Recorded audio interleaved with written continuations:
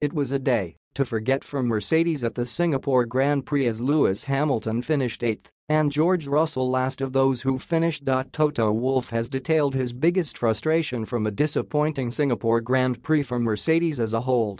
The Marina Bay Street circuit promised so much from Mercedes after impressing in free practice, particularly Lewis Hamilton's pace in qualifying.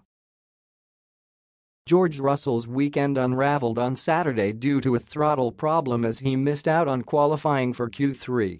A power unit change saw him start Sunday's race from the pit lane, effectively ending his chances of picking up big points. But Hamilton, starting third, would have fancied his chances against Ferrari and Red Bull and kept pace with Carlos Sainz for most of the race.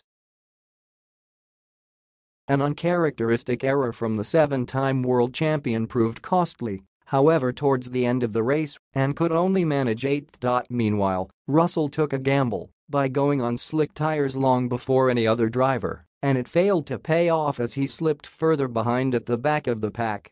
The result has seen Mercedes drop further behind Ferrari in the Constructors' Championship, and Wolff was left licking his wounds after a disappointing end to the Singapore Grand Prix. "This season has given us several tough lessons and today was another one," Wolff said.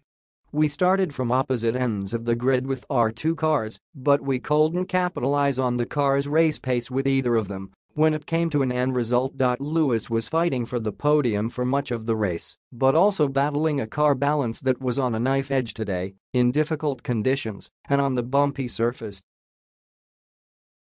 After he locked up and damaged the wing, the stop to change tires and the nose cost him position, then he lost out even more when cars ahead pitted under safety car and jumped ahead. That left him stuck in a train of cars on very similar age tires, and he couldn't make up any ground.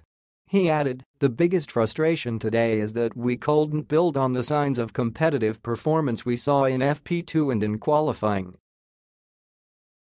Our championship fight for P2 has got significantly more difficult with this result, but the only thing to do is to collect ourselves and throw our energy into the next race in Suzuka to rebuild momentum."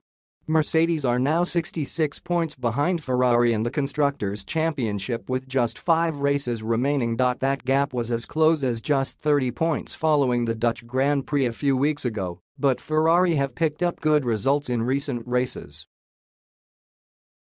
Next up is the Japanese Grand Prix, where Mercedes have won the last 6 times and will hope their good run of form at Suzuka can result in a first win of the season in 2022.